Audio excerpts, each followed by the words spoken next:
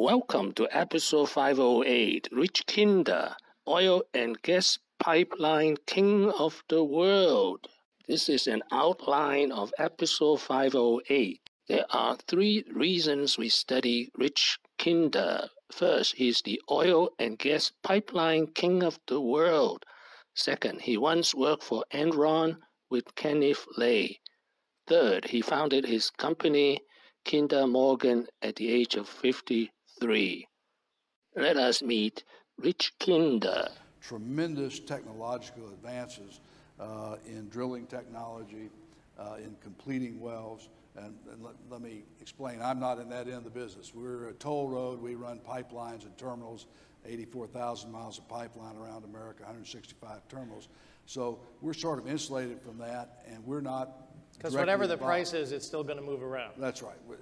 But the upstream deserves so much compliments because they have really pioneered the ability to get a lot more oil out of the ground and natural gas, and that's what the shale plays were all about. And the corollary or the side effect of that has been they produce so much that supply-demand does work.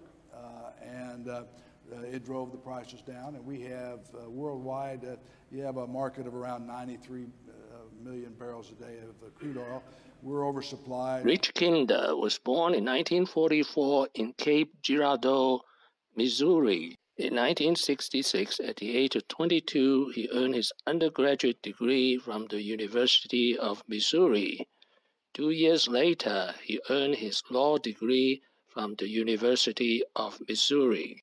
At the University of Missouri, he became a good friend with Ken Lay, who later became the CEO of Enron and was involved in the biggest corporate collapse in the history of the United States. His first job was working for Florida Gas Transmission Company.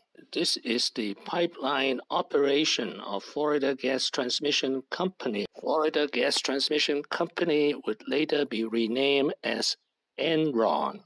How he started Kinder Morgan in 1997 with $40 million. RichKinder had been working as president of Enron for years with the understanding that Kenneth Lay was going to step aside in 1996 and let him take control. When that did not happen, he partnered with another University of Missouri alumni, William Morgan, to buy Enron's liquid pipeline for $40 million. This is how he started. This is a diagram of the oil industry, and he is the midstream king of the world. The upstream is oil exploration, and the downstream is oil refinery. In between, he is the oil and gas pipeline king. Tremendous technological advances in drilling technology, in completing wells. And let me explain, I'm not in that end of the business. We're a toll road. We run pipelines and terminals, 84,000 miles of pipeline around America, 165 terminals. So we're sort of insulated from that, and we're not. Because whatever the price is, it's still going to move around. That's right.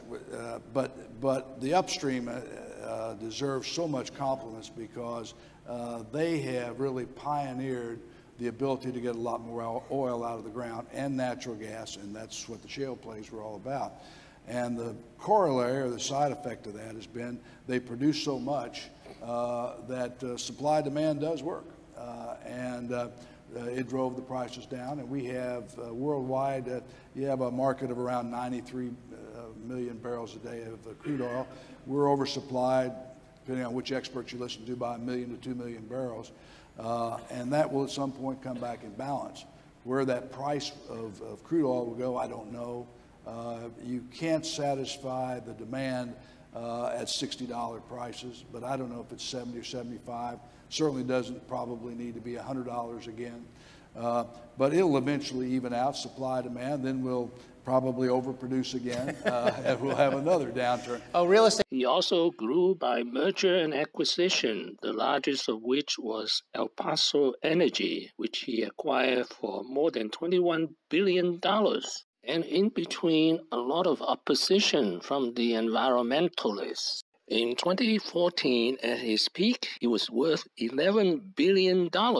Giving back, he sponsored a constitutional law center back at his alma mater, University of Missouri. And really the most important, in my judgment, is we can't exist as a country unless subsequent generations really understand what an exceptional nation this is and what the principles were that led to the creation of our system of government and our democracy. And that was what led to the idea of really creating a center in an interdisciplinary mode of studying constitutional democracy, what the founders really believed, feeling as much in-depth review of what the founding fathers really thought.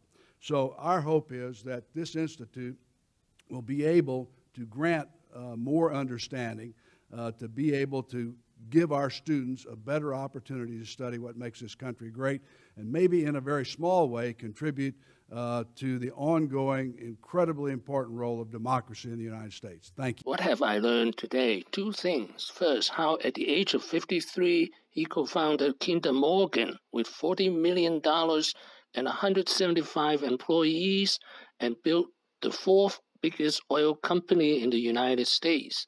Second, he grew by merger and acquisition, and he became the oil and gas pipeline king of the world. Thank you for watching. Please subscribe and leave your questions and comments below. My next video will be RichKinder 9 Lessons. Wishing everyone peace and prosperity.